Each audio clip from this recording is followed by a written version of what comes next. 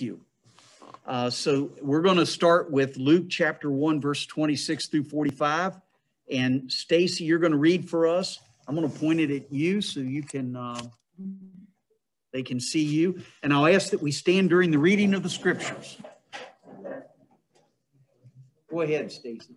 In the 6th month of Elizabeth's pregnancy, God sent the angel Gabriel to Nazareth, a village in Galilee, to a virgin named Mary.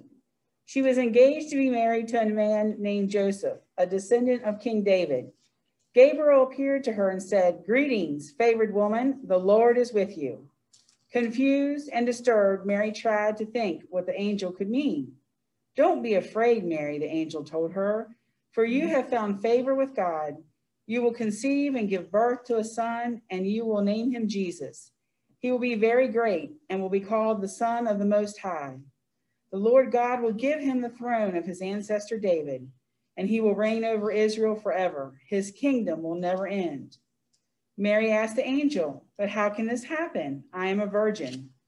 The angel replied, "The Holy Spirit will come upon you, and the power of the Most High will overshadow you. So the baby to be born will be holy and will be called the Son of God. What's more, your relative Elizabeth has been pregnant in her old age. People used to say she was barren, but she has conceived a son and is now in her 6th month, for nothing is impossible with God." Mary responded, "I am the Lord's servant. May everything you have said about me come true." And then the angel left her. A few days later, Mary hurried to the hill country of Judea, to the town where Zechariah lived. She entered the house and greeted Elizabeth. At the sound of Mary's greeting, Elizabeth's child leapt within her, and Elizabeth was filled with the Holy Spirit. Elizabeth gave a glad cry and exclaimed to Mary, "God has blessed you above all women, and your child is blessed. Why am I so honored that the mother of my Lord should visit me? When I heard your greeting, the baby in my womb jumped for joy. You are blessed because you believed that the Lord would do what he said." Thank you, Stacy. The word of God for the people of God. Thanks be to God. Thanks be to God indeed. Okay. So since we're doing this live and we're doing it on Zoom, if anybody wants to talk up, don't forget to unmute yourself.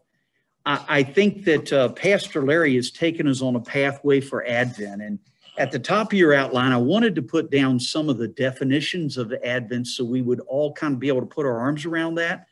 So think of it as the coming of the Messiah, to prepare and remember the birth of Jesus. We're waiting for the preparation for both the celebration of the nativity of Christ, the birth of Christ, but also the return of Christ in the second coming. So Advent has a multiplicity of definitions and meanings. All of them are worthwhile and important for us to kind of come to grips with. So this actually is the first Sunday in Advent. And so we want to make sure we understand why we're celebrating that. Now, in this story, remember that as we think about Mary, she was betrothed, which means basically in our terminology today, our common syntax, we would be saying she's engaged. But in Jewish tradition, to be engaged meant they were not yet coming together as man and wife. They were separate, still living separately, but they were pledged or betrothed, which means that it was the same as them being married. So literally, for them to break that engagement would mean they would have to have a writ certificate of divorce in Jewish tradition. They'd actually have to be divorced, even though they technically weren't married yet, because that's the way Jewish tradition was. So you also have some other characters in this story, as Stacy read to us. Elizabeth would be a relative, Elizabeth and Zechariah. Zechariah was one of the priests. Remember that he was on duty. The priest would be on duty in Jerusalem on a rotational cycle. He was there, and then they would draw straws or lots to see who would go into the most holy of holies and would offer incense and an offering and prayer of forgiveness for the people of God.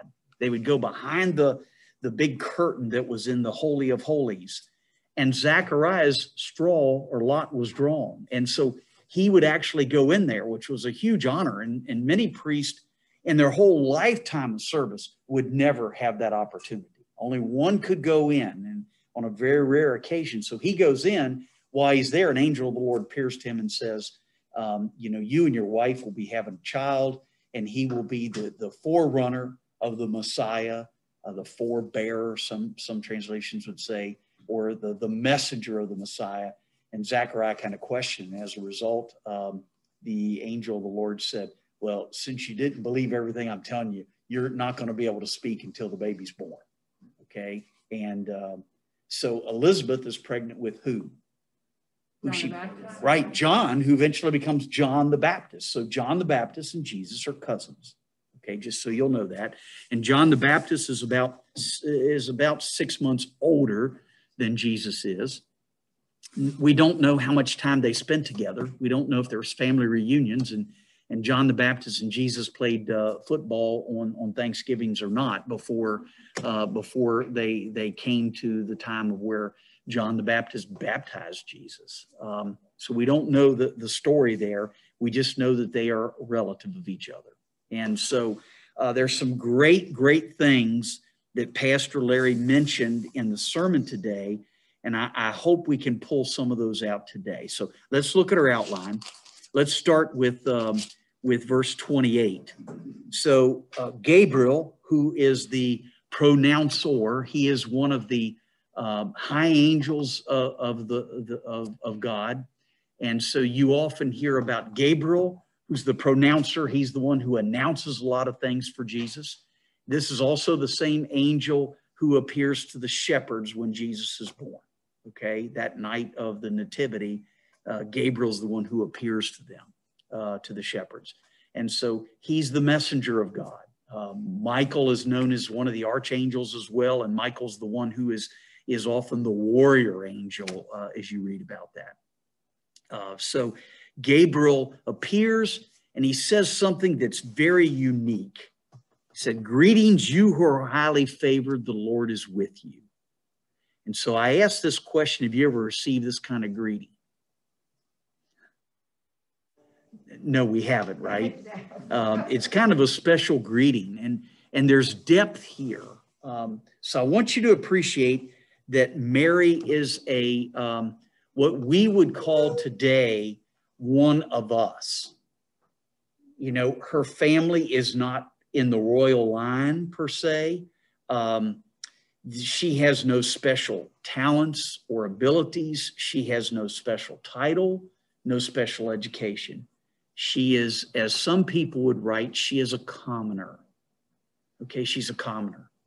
But look at the introduction. You who are highly favored, the Lord is with you. And I want you to see this. There's a popular Christian song that's just kind of making the charts now from Tasha Layton, and it's called Into the Sea, It's Going to Be Okay. And the refrain in it, it's going to be okay. I can hear my Father singing over me. It's going to be okay. And so I want you to recognize that we have a God in heaven who does sing over us. Okay, he does look over us. And granted, you and I haven't heard greetings, you who are highly favored, the Lord is with you. I think now's a good time as the Advent season starts for us to recognize that God is looking over man. Okay, and that was the whole plan of Advent, is that God would be looking over man and looking out for man. So 30, 31, and 32, let me read it to you quickly. You will conceive and give birth to a son. You're to call him Jesus. He will be great, and he will be called Son of the Most High. The Lord God will give him the throne of his father David. And so part of Advent is recognizing the promise that God brings to us. And if you note, in this scripture, the angel is talking about the promise of mankind here, okay? And he's talking about Messiah. So Pastor Larry, during the Advent season, is using Adam Hamilton's book called Incarnation. And Adam Hamilton really is a lover of the Christmas season. We've done a couple of studies as a church from Adam Hamilton's previous books. And in this, Adam Hamilton is using all of the titles that you find primarily in the Gospels, but they're throughout the New Testament as well, and even some in the Old Testament that actually give titles to God or to Jesus. And so you would know them. The Jewish term is called Messiah. And when that's translated to Greek, it's Christos or Christ. That's where we get, so Christ and Messiah are the same terms, okay? One happens to be Hebrew or Aramaic, and the other is Greek. And then when we translate Christos to English, it becomes Christ. So there is a title that is beginning to develop here, and Adam Hamilton and Pastor Larry are going to focus on those titles. So for the first Sunday in Advent, it's really about the Messiah, the Christ, the King, okay, because that's who's coming. And the angel Gabriel actually talks about that. You know, he talks about the fact of he will be great and he'll be called Son of the Most High, which the term is Messiah. And the Lord God will give him the throne of his father David. So, you know, he's setting up this kingship that Jesus represents here. Then in verse 33, there's another promise. Look what it says. And he will reign over Jacob's descendants forever. His kingdom will never end. So I want you to think about the concept for the Jew, because as the Jewish people are expecting the Messiah, they're expecting a king. They're expecting somebody from the line of David, because remember David, as we talked about, if you look at the Israeli flag today, it has a symbol on it. What is that symbol? Star of David. It's the Star of David, okay? Today, he's still the great king of the Jewish people, of the Israeli people. You know, they just believe that he is the epitome of the great ruler and king. And so, in fact, in their, they don't call it inauguration, I guess, but when their prime minister comes to power, they talk about the line of the King of David and the responsibilities that they have as leader of their country. Okay, so the King David is still very important to the Jewish people today. But I want you to see this, that there's a promise to all people, all believers, and to all the world, that he will reign forever, right? That his kingdom will never end. And that's an unusual way to look at kings, because we normally think in a term, in a time period. President of the United States is 4 years, right? Congressman is 2 years. So when you begin to see those things, you always think in terms of a term. And here the angel's talking about this thing called eternity. And that's going to be different for a lot of people to begin to think about. And so at Advent time is a great time for you to be thinking about eternity. And so what is your place in eternity? As a person of faith, we begin to understand that we are about eternity, right? So some of the things that we do on earth actually affect eternity. It's kind of cool to think about that, isn't it? So if you think about that, some of the things that you and I do, and frankly don't do, affect eternity. How does that happen? How do we affect eternity? When we start thinking about that as Christians, how do we affect it?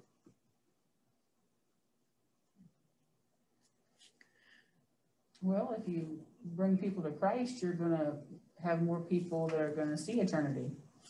Yeah, that's great. So Stacy said if you bring people to Christ or you introduce Christ to them, you're affecting eternity for them and for others. Absolutely. So think of a visual here. Think of a very still body of water, and you throw a single pebble or rock into that water. What goes out from it? Concentric rings, right? It's just ring and ring and ring and ring and ring, and it continues to expand out. And I was told once by a physicist that if you could do that exercise on a really big body of water, that literally it would go to infinity. Now, I don't know how you prove that, but that's what he said. He said the energy from that pebble splashing in there, even though it may not be visible to the eye, it affects the surface of that water as far as it can ever go. So think of your own life, that there are times in our lives when we have an opportunity to be that pebble on that body of water we would call infinity. We have a chance to affect infinity here just by an action that we do or don't do. So I think Mary begins to see that. She begins to understand. That's why she asked the question in 34, how in the world is this going to be? I'm a virgin. I can't have a child. I'm not married yet. So in your outline, we then go to 35. The angel answered, the Holy Spirit will come on you. Some of your translations will say, will come upon you, and the power of the Most High will overshadow you. So the Holy One to be born will be called the Son of God. All right. So the angel is very descriptive here in making Mary understand she's going to have the Messiah. All right. There's no hinting here. Gabriel says, you will have the Son of the Most High. All right. Now, can you imagine it's calculated by a lot of theologians that she's probably 14 years old, somewhere like that, which was not uncommon for them to be married at that age. So you think about that. What would that be today? A 10th grader? Ninth grade, 10th grade? Okay. Or in the Rinker household, 14 years old, be second or third grade. Yeah. Okay. All right. So think about that. So we have some promises that Advent brings to us. We have some promises that Gabriel made. And I want you to appreciate that Gabriel is talking to Mary. But the author captured, Mark and Matthew both captured this so that humanity forever gets to hear that story and we become part of the story. So Advent is not just that we're standing on the outskirts looking at the story of Mary and Joseph only, but we've been drawn into it. And Pastor Larry mentioned that to us today, that we become part of the story, right? We become part of the story as Christians. But 35 becomes that concept of the virgin birth. The virgin birth. And I want you to think a little bit about symbolism for the virgin birth for a moment, because that becomes important to kind of your foundation of your faith. All right. There are a lot of things that people who are agnostics or atheists, they will try to do to the Christian faith. And so they try to shoot down some of the foundations of the Christian faith. And the virgin birth is one of those concepts that becomes important. Now, we're not going to go too deep into this, but in your outline, I put some symbolism that's here. Number one is there's the concept of sin. There's the concept of sinlessness, the concept of fully human, and the concept of fully God in just a couple of verses here. Now, I know we're not in seminary, so we're not going to go too deep, but I do want you to understand that the angel Gabriel, through the words that God gave Gabriel to share with the world and with Mary, it was no accident it was described the way it was. It was no accident that God brought it in the way it is. So here's a concept for you to understand, that when Adam was created, he was created sinless. When he was created sinless. But because he did what? He brought sin into the world. What did he do? Yeah, he had the free will. God gave him the free will, like we have, to make decisions. And his decision was that he would choose not to follow God's plan, but he would create his own. Okay? And you can say that Eve was involved in that. And yes, Eve was. That's true. But man was the one that sinned. God did not create a sinful man. Man became sinful by choice. Okay? So if Jesus was born by man, okay, and not by God, he would come from a sinful line. Okay? Because we are born of men and women, okay? In fact, the Bible describes it as the choice of a man. In other words, by a man and woman having intercourse, we become sinful. We're part of that sinful generation. All right. But God broke that bond here. He broke that chain of command, if you will, or the chain of genetics, so to speak. And so the Holy Spirit is the one who created Jesus within the womb of Mary. All right. So the thinking is, and the understanding for everybody is that Jesus was born sinless, whereas I'm born sinful because I come from the lineage of Adam. Make sense? Okay. It does become important because those who want to shoot holes in Christianity will often say, well, I can't believe in the virgin birth. That can't possibly happen. And then if you want to just argue with them or debate with them, which I sometimes enjoy doing, you ask them what miracles they do believe in. And many times they'll believe in certain miracles. They will believe in certain miracles. But for some reason, the virgin birth is too much of a miracle for them.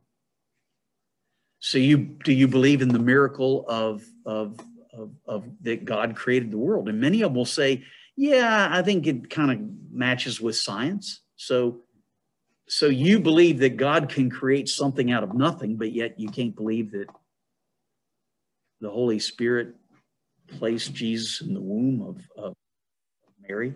So it's a great way for you to begin to understand your basic faith, all right? Now, the symbolism also is, remember that since he was not born of Adam, not of man's choice, he was born sinless. Now, here's the other concept that you need to grab out of this.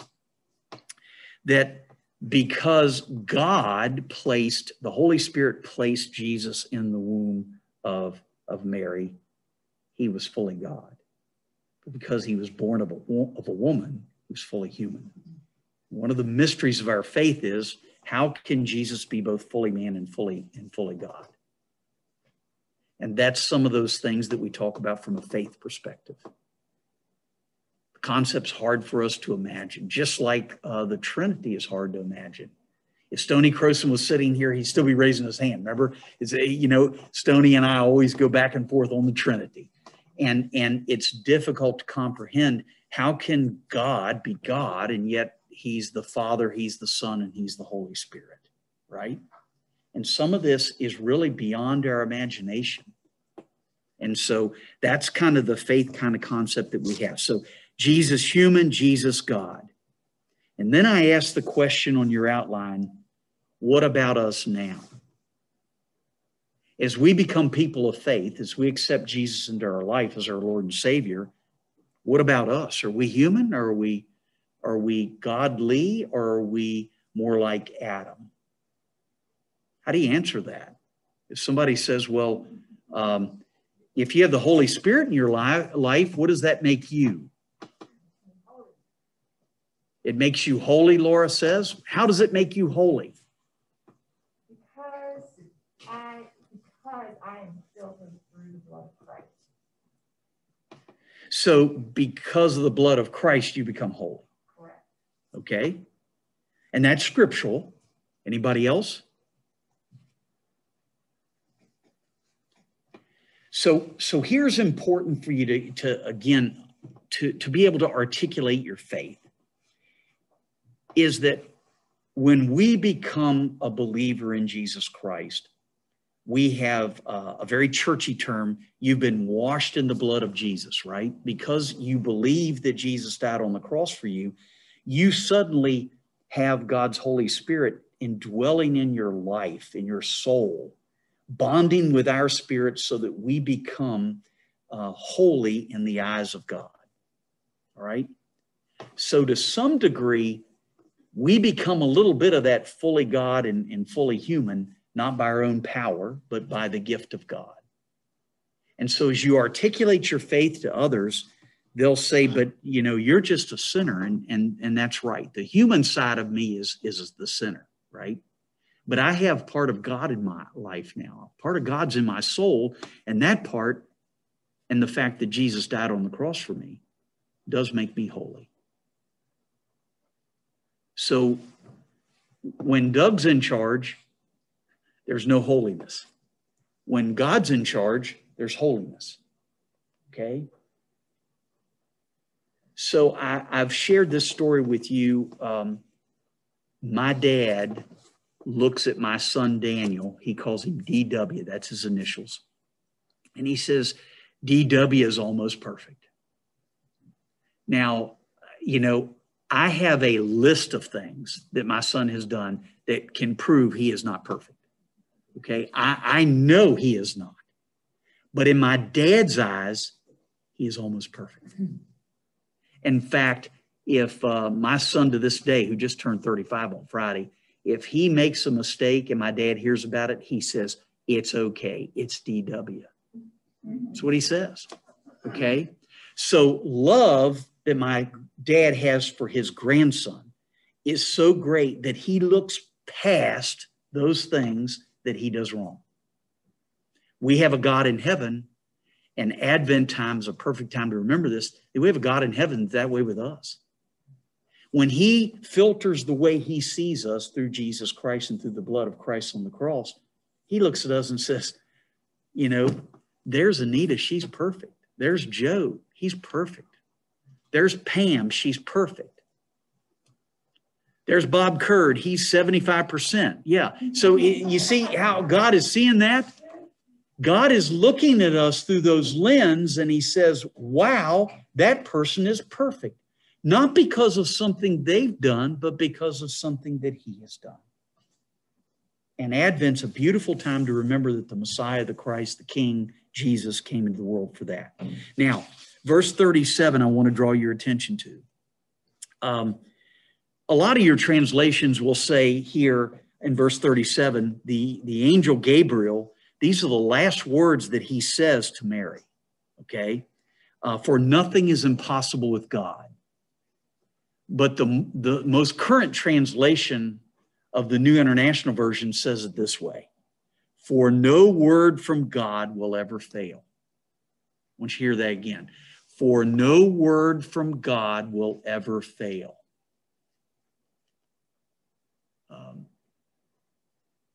Isaiah the prophet said that no word of God will ever go out without coming back with something. In other words, that when God's word goes out, it doesn't go out empty. It comes back full. It comes back with something. I have some people in my life like that. When I talk to them, they share things with me, and it always enriches me. There's some people like that. I mean, what they say to me, I always get something out. Pete Ford's that way with me. When I talk to him, he says something, and it always helps me. Always. Always. And I have other mentors in my life like that. So if you think about that, it's really cool to think that no word from God will ever fail.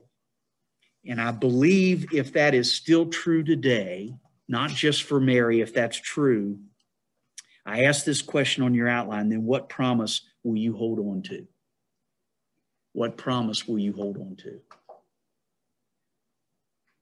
If God's word will never fail, is there a scripture that you're aware of that helps you through the day, through the week, through the month, through the year, through your life? If it is true that God's word will never fail, then how about for you? Is there a part of scripture that you hold on to and you can accept that God's word will never fail? And another way to say that is nothing is impossible for God. And maybe on the first Sunday of Advent, if you leave today or you cut off a Zoom today and you really can believe that no word from God will ever fail, then that might be the hope that we need to make it through life. One old country preacher that was a Methodist lay speaker, he was a lay speaker in the Methodist church till he was 92 or 3, and he's been gone for about 20 years, but he always joked, he said, you know, I'm barely going to make it, but he said, I'm going to slide in under the line. And he used to say that, but then he'd get real serious and say, and he would use this verse. But he was a King James kind of guy. And so he kept talking about the fact that nothing is impossible by the word of God. So I want you to appreciate that whether you read it for nothing is impossible with God or for no word from God will ever fail, there are promises in Scripture that can help us live life, okay? To help us be more fully God instead of fully human. And then verse 38, this is what Mary's response is to Gabriel. I'm the Lord's servant. Do you hear the submission there? I'm the Lord's servant. You're the boss. Hey, you're in charge. I work for you. You're the commander in chief. You give the order, and I'll ask how high. So think about that. So a 14-year-old, let's say, that's pretty impressive. And then she goes on to say, what's that? Yeah. I imagine you do at home, Rusty, but not in public. So think about what else she says. May your word to me be fulfilled. So I ask in your outline, may your word to me be fulfilled. Does this still apply to us now? Are you willing to have that attitude toward God in your life? So as we prepare our lives and ourselves as people of faith for the Christ child to come into the world, right? As we prepare for the Advent season, are we willing to ask this question? Are we willing to say to God, your word be fulfilled in me? I'm willing to do what you ask me to do, God. And then here's what I said in your outline. If Jesus is really the Christ, then what word have you received that must be fulfilled? Each of us will answer that differently. So it's not fair for me to look at you and say, well, what is it for you? Well, it may be fair, but it might not be easy. And so I encourage you as you think about this, Advent season's a great time to say, well, if your word will never fail, God, if nothing is impossible for you, if the power of the Holy Spirit's in me because of my faith in Jesus, then may your word be fulfilled in me. And what is that word? What's that word for you? I don't know. As I've shared with you before, my testimony is at times I struggle to figure out what that call is in my life. And you'll just have to figure your own out. But do not make this the ark. In other words, it doesn't take 110 years to build this. Okay, it may be that daily you're just sensitive to being aware that God's in your life and that what do you do to fulfill that responsibility or that call. And it could be little things, not giant things. It's texting somebody. It's Kim and Steve Campbell taking care of other people. It's us praying for Kim Campbell tomorrow during her surgery. It's those kind of things that we do a little bit at a time that makes a difference versus trying to build the ark. And Advent season is a great time to be called to that and remember that. So Adam Hamilton and Pastor Larry through his sermon series is telling us that we've got the King. He is the Messiah. He is the Christ. And since no word from God can ever fail, what's the promises you want to depend on? What's the promises you want to depend on? He promises us He will fulfill His word. We have to be open to it. Be open to it daily. Sometimes it's not a huge thing. Sometimes it's little things. What will you do? And at the very bottom of your outline, I put in italics, just as a reminder, for no word from God will ever fail. And I put a question mark. Because if you believe that, then what will you do about it? What will you, during Advent, do about the fact that God's word never fails? Which means we're part of that. We're part of that promise. Let's end the word of prayer. Father God, thank you that we could both be on Zoom and we could be in person. Lord, we just ask for your blessings, and that during Advent time we will be the kind of people that will help fulfill your word by the things that we do. Because just as Jesus came fully human and fully God, we've got God inside of us. Help us to recognize that and to use that gift of the Holy Spirit in our lives so that we would change the lives of others. That during this Advent time, we would see our purpose and our call and be faithful to it. And Lord, we also lift up Kim Campbell for her surgery tomorrow and ask not just for success, Lord, but that it become that miraculous thing that all of us hope and pray for. We pray all these things in Jesus' name. Amen. Thank you for being online.